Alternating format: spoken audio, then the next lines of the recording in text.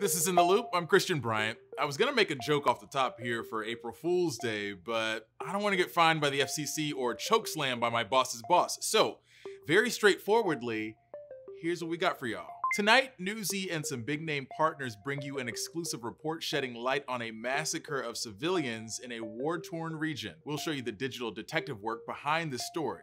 Then, millions of people have left the US workforce in the last year, and the vast majority are women. What are the solutions that could help women get back to their careers? But first, here's what you need to know right now. Testimonies about George Floyd and the day he died filled the courtroom this week in the murder trial of Derek Chauvin. There were multiple officers on top of the patient when we pulled up at that point. We assumed, I assumed that there was potentially some struggle still because they were still on top of him. Footage from officers' body cameras was also made public for the first time. Please don't shoot me, please, man. I'm not gonna shoot you. Chauvin faces 3 charges in Floyd's death. Much of Chauvin's defense is focusing on use of force policies for police to convince the jury his actions were justified. Prosecutors are using witnesses and video to convince the jury of the opposite. The other big argument both sides will focus on, Floyd's cause of death. Chauvin's defense argues it was caused in part by drugs in Floyd's system and pre-existing health issues. An independent autopsy hired by Floyd's family found the cause of death to be asphyxiation from sustained pressure. Floyd liked to work out every day. He lifted weights that are far beyond anything I could lift every single day. After more than 7 hours of debate overnight, the Texas State Senate signed off on a controversial new bill to tighten limits around voting. The bill would limit extended early voting hours, prohibit drive-through voting, and make it illegal for local election officials to proactively send applications to vote by mail to voters even if they qualify. Republicans say the bill is about election security, even though there was no proof of widespread fraud found in the 2020 election. That election also happened to have some of the highest voter turnout ever. Democrats and voting rights advocates called this bill and the more than 200 others like it nationwide suppressive. Georgia faces backlash from several companies after the governor there signed a bill last week which makes it a crime to provide food or water to voters lined up outside polling stations and limits drop boxes, among other things. But there are also states taking steps to loosen up limits on voting. On Wednesday, Virginia became the first state to enact its own version of the Federal Voting Rights Act, meant to make voting more accessible to all citizens. This time next year, 2 more states will allow legal sale of recreational marijuana, but the bills do more than just let you get your smoke on. In New Mexico, legislators approved a bill to legalize weed and a bill to expunge the criminal records of people who were arrested or convicted for possessing marijuana for personal use. According to the Associated Press, at least 100 prisoners would have their sentences reconsidered under the new plan. Meanwhile, in New York, the governor approved legal recreational weed earlier this week. Under the law, 40% of the revenue from sales tax will go towards minority communities that have disproportionate numbers of weed-related arrests. While these bills legalize marijuana recreationally in New Mexico and New York, it'll probably be another year until it's actually sold there. The states now need to set up a framework and issue licenses to businesses who will sell. The internet is a big, dark place, and it can seem a little bit darker when videos surface out of a war-torn region of Africa showing a mass killing of civilians, one with very few details to actually hold anyone responsible. Enter open source journalism. It's the kind of reporting that uses satellite imagery, social media, and other digital tools to shed some light on all that darkness. Our own award-winning Newsy Bellingcat series worked with reporters from BBC's Africa Eye in hopes of bringing some accountability to the people behind this massacre. Here's Newsy's Jake Godin to explain how.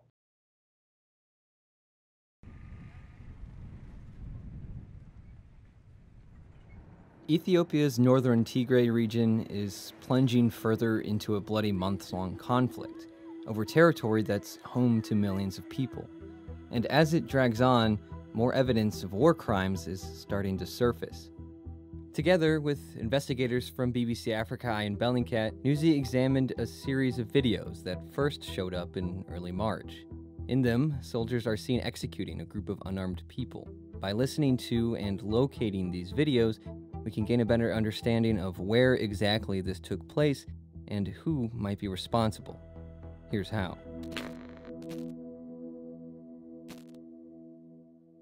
In early November, the Tigray People's Liberation Front, or TPLF, attacked government army bases throughout the region after months of growing tension.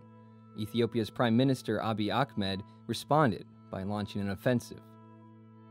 In less than a month, the Ethiopian government and its allies took control of Mekelle, Tigray's regional capital, and Prime Minister Ahmed declared the main operation of the conflict over, but the TPLF said they weren't giving up. Fights with the government and its allies on one side and the TPLF on the other are ongoing throughout Tigray, and there are mounting claims that war crimes are being committed, while the humanitarian situation is quickly worsening. With internet intermittent and tightly controlled by the government, the evidence for these war crimes can be challenging to come by. But in early March, a series of videos appeared on social media. What they show is graphic. A group of unarmed people are led to a cliff's edge and shot by armed soldiers. In one of the clips, bodies litter the cliffside as the soldiers fire at them to ensure that they're dead. There's no discernible information about where this occurred, but using various open source tools, we can figure out where it happened, giving some context as to who might be behind this massacre in the process. To find out where this incident took place, we have to use visual clues captured in the video. Some of the most recognizable features include the cliff's ridgeline, the mountain geography in the background, and the shadows. First, the shadows. The length and direction of these tells us that the sun was very low in the sky, either because it was rising or setting. This would mean that the ridgeline here would have to be facing either north to south or south to north. Next, the landscape. From what we can see in the videos, the terrain is distinct enough that we can tell it's most likely a plateau-like location, given the flat lines followed by the steep drop-offs. Various posts on social media claimed that the incident took place near a town called Massacre, just south of Axum. The terrain surrounding the city match up with what we see in the video, and by searching around the area, we can find some terrain that starts to match up. The mountains in the background are a little bit more tricky. While Google Earth renders geography quite well, it's difficult to really make out what we're looking at in a region like this. Using another tool, Peak Visor, we can better make out the mountains in the background. With it, we can match up two mountains in the distant background, as well as a plateau seen here across the valley, captured in a few frames in one of these videos. Put it all together, and we can pinpoint a very close approximation of where this incident took place, about 2 miles south of Massacre and 10 miles south of Axum. Listening to what is being said in the videos can give us some context on who was involved. While Eritrean soldiers were accused of committing massacres in Axum in late November, we can tell that these are likely not Eritrean soldiers because they're speaking Amharic, not Tigrinya or Arabic, the primary languages of Eritrea. There's also this. The word Woyane is sometimes used as a derisive way to describe people believed to be rebels or affiliated with the TPLF. For Tigrayans, because of the word's history, it has more of a respected meaning. We spoke with the International Crisis Group's William Davison, who had this to say. So it was a rallying cry for the Tigrayan struggle, which was also along the lines of demanding autonomy, or at least against marginalization by the central state. It looks very much like they are accusing those people in the video of being members of the TPLF. The fact that these people are suspected of being Woyane, or they are being tagged as such, is almost sort of seen as justification for the violence that's being exacted against them. There's another video that can give us even more context on who may be responsible. This video, which appeared online around the same time as the others we've looked at, shows a large group of soldiers surrounding 25 people in civilian clothing sitting on the ground. Using the same technique we did with the previous videos, we can geolocate it to a ridgeline a little over a kilometer northeast from where the other videos were filmed. There's at least one clue in this video that gives us an idea of who the soldiers are here. There's this patch on one of the soldiers' arms, which resembles patches worn by other members of Ethiopia's military. Since this video was filmed in a different location than the others, it's hard to definitively say whether these soldiers and victims are the same as those seen in the first set of videos. But there's at least one individual who seems to be present in both this video and the other set of videos. This person, wearing a red shirt and white shawl over their head, matches another individual seen being walked at gunpoint to the cliff edge in one video. And then in another video, their body is seen lying next to the cliff's edge. The massacre captured on this video is just one of many in this conflict over Tigray. This and other massacres are enough to have sparked an investigation from the United Nations, though, and new evidence could bring an even broader international attention to this human rights crisis.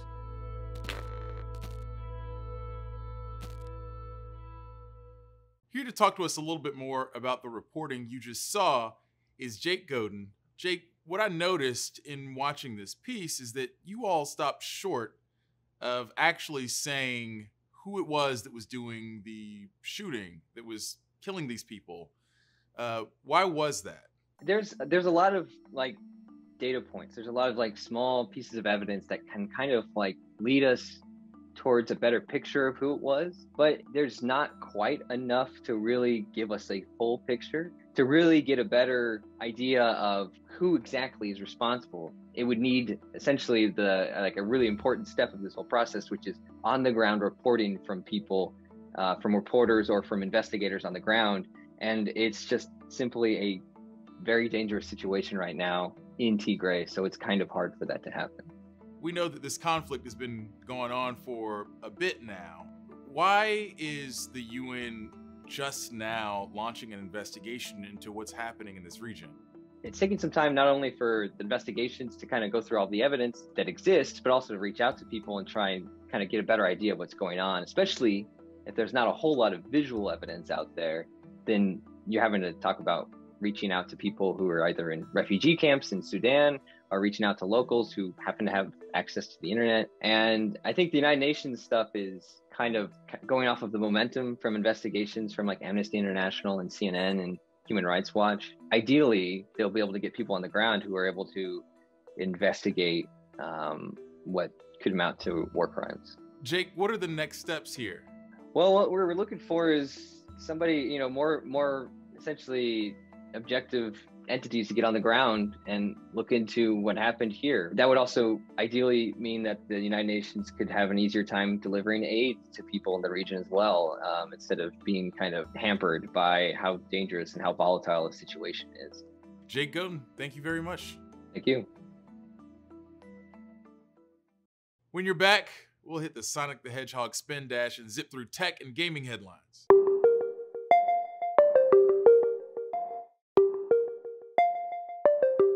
Y'all, earlier this week, I thought I was gonna have to pour one out for a real one. And by real one, I mean the only plumber I've had a serious and intimate relationship with. We're diving into the world of magic mushrooms and gaming with one of our favorite segments, Next Level Speedrun, starting with this.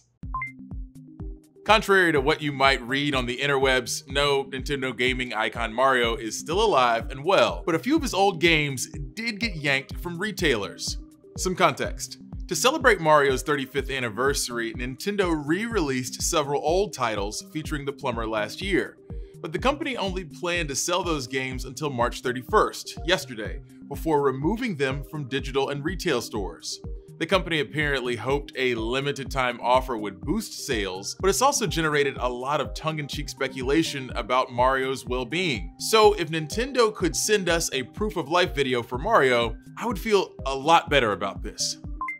Microsoft just scored a military contract worth up to $21.8 billion thanks to its augmented reality tech. The US Army is asking Microsoft to make 120,000 AR headsets for its troops. The headsets would be based on Microsoft's HoloLens project, which lets users project virtual images onto the real world. Microsoft is making bank off its relationship with the DoD. In 2019, it won a $10 billion contract to provide cloud services for the military, though Amazon's still contesting that decision in court. Cyberpunk 2077 is a one-player game first and foremost, but a promised multiplayer mode has apparently been put on ice. Game developer CD Projekt Red says it's reconsidered its original plan to release a multiplayer version of Cyberpunk 2077. This comes after some restructuring at the studio following the game's botched rollout last year. The developers are still working to fix the glitchy title. A recent patch listed hundreds of bug fixes or improvements to the base game. The pandemic has, and still is, hurting American labor. Unemployment peaked back in April of 2020 at 14.8%, which was the highest level since the Great Depression. Many workers in the US have bounced back, but women in the workforce were disproportionately impacted. Newsy's Bianca Fascini tells us about gender-specific recovery efforts to get women back to work.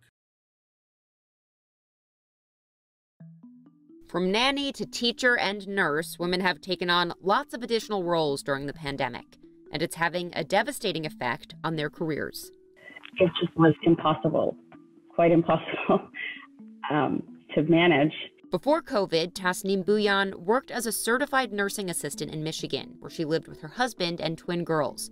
But all of that changed quickly. We just packed up and we came to Texas because my whole extended family is here. She gave up her job like millions of other women and became a stay-at-home mom. By early 2020, women were a majority of the workforce. But a year into the pandemic, much of those gains have been erased. Almost 1 million mothers left the workforce last year, and economists are sounding the alarm. What we have seen in this downturn has been unprecedented. Women are still struggling to find balance despite all the relief bills passed in Washington. That's why some lawmakers are calling for gender-specific measures. Congresswoman Grace Meng introduced the Marshall Plan for Moms. Named after the financial assistance the U.S. provided to Europe after World War II, it would offer several benefits, like paid leave and affordable childcare, to women who left their jobs during COVID to care for kids. This is one of the most important investments that we can make in our country. There is some global precedent for this. Across Europe, several countries have provided cash payments to women amid the pandemic.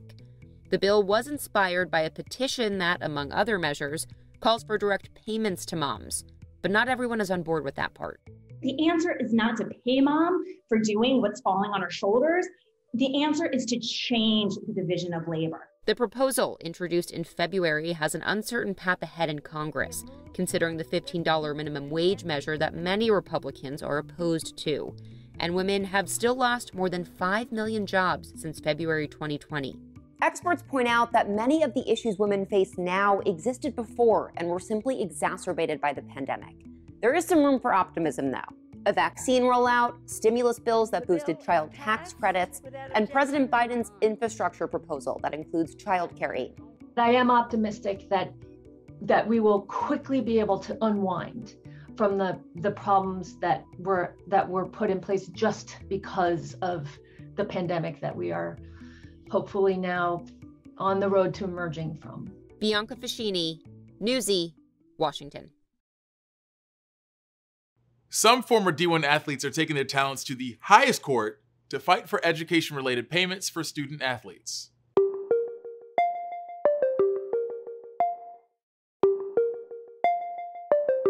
Supreme Court justices, they're just like us. They too have spent a bit of time talking about the NCAA during their 9 to 5. Unlike us, they heard oral arguments in a case that deals with compensation for NCAA athletes and whether that could blur the line between amateur and professional athletics. Newsy's Austin Kim takes a closer look at the NCAA's restrictions on compensating students who are also athletes and how the Supreme Court could change that.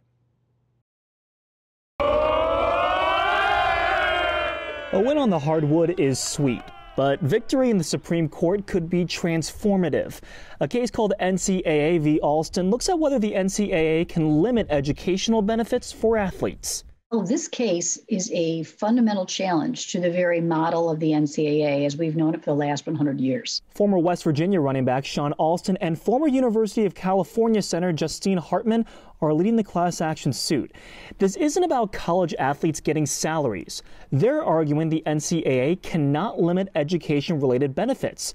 The two want the Supreme Court to uphold a lower court ruling so schools could pay for computers or science equipment or allow athletes to get paid internships. But the NCAA worries universities could abuse the new rules, allowing wealthy donors to fuel bidding wars for players. These would be, provision of in-kind benefits over and above full cost of attendance scholarships and actual necessary and reasonable educational expenses. And the NCAA's argument is that, well, then this is really becoming a type of pay for play. During oral arguments, justices voiced their concern over the NCAA's amateurism argument. It does seem that schools are conspiring with competitors to pay no salaries to the workers who are making the schools billions of dollars on the theory that consumers want the schools to pay their workers nothing. But they worry about the High Court's involvement and future litigation that could extend those benefits and blur the lines between professional and amateur sports. I worry a lot about judges getting into the business of deciding how amateur sports should be run. And I can think of ways around that. This Supreme Court case is separate from a discussion in Congress about whether college athletes can make money off their name, image, and likeness. But together, they are part of a broader discussion about college athletes' rights. There are some pretty significant changes that are coming to college sports, and we will probably start to see them with the next academic year in the fall. What will be the institution that's driving the change? The NCAA has had multiple opportunities to do so and has chosen, effectively not to do so. There will be change. It's just a question of who's going to be the driving force. For Newsy, I'm Austin Kim. If you haven't done so already, feel free to reach out to us on Twitter using the hashtag #NewsyInTheLoop. If you're feeling really bold, let me know how you're legally celebrating April Fool's Day. Legally. I don't want y'all snitching on yourselves.